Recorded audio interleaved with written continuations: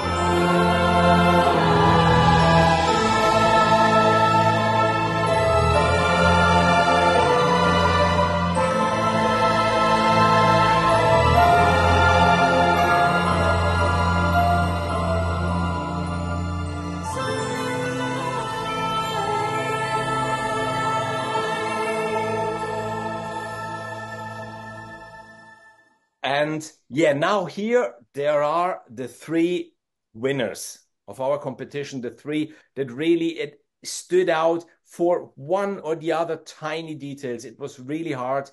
And as we said in the last video, we wanted to be sure that no AI content was involved. So we asked proof to those three finalists. So we have a screenshot of their project, and we asked to each of them a stem of one specific track, just to be very sure, that they really composed this piece, and they really could send us, or the voice or the flutes or the strings or the percussion or whatsoever. So we are very happy even to say, wow, the three that we have been choosing didn't use any AI.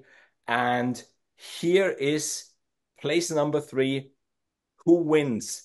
One of those t-shirts, loops are bad, or one of those caps, loops are bad, up to his choice. It's Thomas Kasi. And we will play now the stem that we've been choosing from him.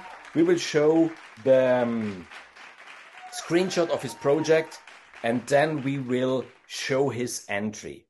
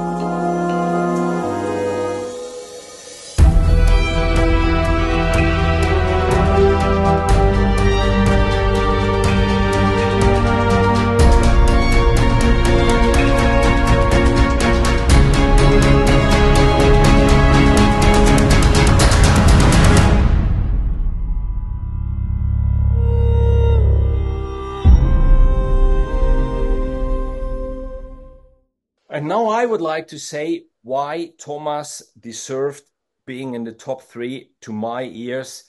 The whole track, in my opinion, was really very trailerish. The frequencies, they have all been there, and the mixing and the mastering and even the panning. I loved it that you could hear things on the right, on the left, in the middle, and stuff like this. I really liked those soft string textures at the beginning, because later on, the whole thing really got big. I like the fact with the melodies, which he started out in the voice and then took over the same melody on the flute, played around with that tiny little theme, but he really knew how to play with it. The chord progression was magnificent to me, and the mood change, because he remained in a certain way within the whole theme that he started with, which wasn't too happy at the beginning. It was already a little tense, but it got way more intensive towards the end, and the percussion came in and all that stuff. Then there was silence, and then the track was over. This is what I really, really liked about his entry. Marika, it's your turn now to present the second winner. Our second winner is Oliver Matla, and I was really surprised by his submission, because I really love the soft orchestration in the beginning, and then it really gets into the mood and tells a story, and it's even evolved further in super darkness, and I think it was very well done and super high quality. Production-wise and instrumental use-wise, and I was really surprised and impressed by it. And even it conveys some really deep emotions to me. I got very emotional about the piece, and I think that's why we choose it to be the second winner. Agree, absolutely agree. So we will listen now to the stem that we asked him for, and then we will play the whole track.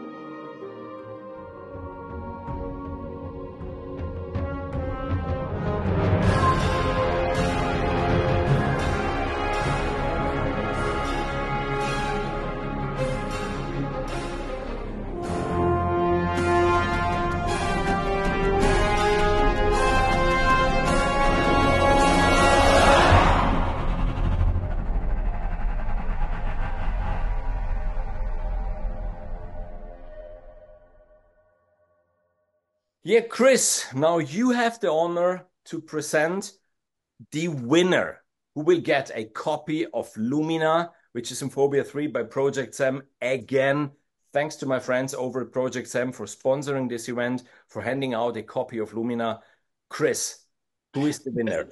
Thanks. No, you've given me an easy job because we all really love this entry. Yes. And, each of us voted across, a field of 50 entries, and we had differing opinions. I mean, I have one perspective on what, the way to handle something like this is. Other people might look at it differently. The top three, four, five, honestly, the top five, anyone could have won, really. And yet, Thomas Booker Price is our winner at the top.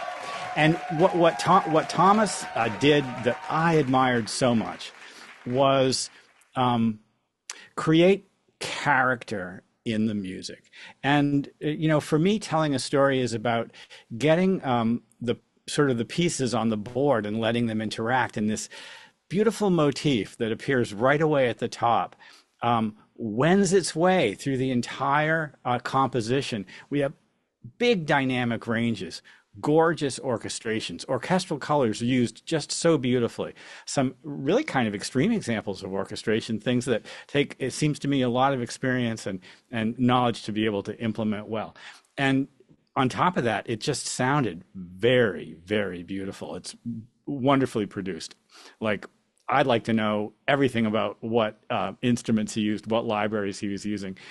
This is, at their best, these entries made me curious to know what was your process. I wanted to ask everybody, how did you do that? And especially with Thomas, I thought to myself, how did you do that? I mean, I can hear the notes, but like, oh, that's so beautiful. And to that end, of course, we have the stems, and then we have the full example. Notice how it gets beautifully dark, not just in the orchestration, but in the weight of the orchestration, and how the melody shifts into the minors, but with a hint of brightness. Yeah, and in this case, we have been even more strict. So we asked two stems. We Yeah. asked the flutes and the strings. So even now, we will listen to excerpt of the flutes and of the strings, have a look at the screenshot of the project, and then we will listen to this entry, which won our competition.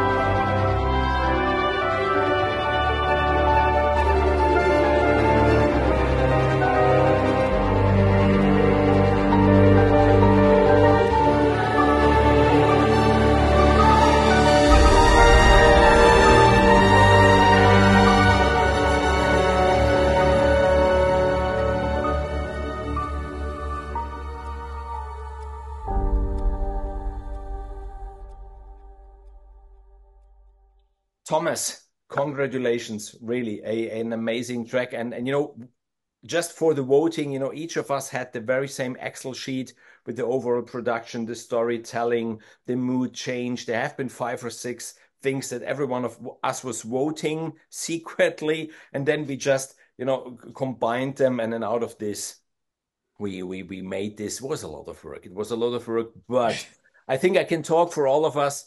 We really enjoyed it, and this won't be the last competition. There will be more in the future, for sure, because it's always fun even to listen to all those entries and get the community together and all this. And we thought even about another thing. So we might make within the next 7 to 10 days another video where we will pick some of the non-winning entries. And if you are not agreeing with this, if you say, please don't talk about my entry, let us know in the comments, because otherwise we just randomly pick some of the entries just to show you why maybe your entry was really good, but this detail or that detail or the mix of two details or whatsoever prevented you from getting into the top 10 because you just oversaw some of those tiny little many details that we need to look out for. And I think that's it from our side. Or did I forget something? No. No, I don't think so. It's been a pleasure for me to be on the panel, and I want to emphasize again this our judgment of these pieces is really subjective. Like I I personally am not likely to choose a piece of music which just has a steady tempo throughout or steady repeated figure underneath a video like the one that Marika has given us. But I know for a fact producers I've worked with want that sometimes. They want to glue things together.